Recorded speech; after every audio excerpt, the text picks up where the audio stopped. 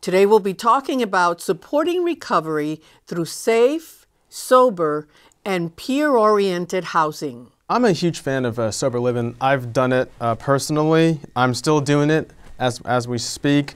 I believe in its safety in numbers. There's a fellowship that's involved, but at the same time there's accountability. We have several different approaches for homelessness, which has certainly escalated in the last several decades, as we know. And some of it is shelter-based, which is for emergency situations, all the way to long-term recovery housing. And that's for people who are struggling to recover from mental illness or addiction issues, or both, and need longer-term supports in order to ultimately be self-sufficient. There's so much help that can be provided through organizations like the ones that are provided at this table, community-based organizations that provide comprehensive wraparound services that are supportive and that are engaging people that are in the process themselves to help others, and it's just a really beautiful thing.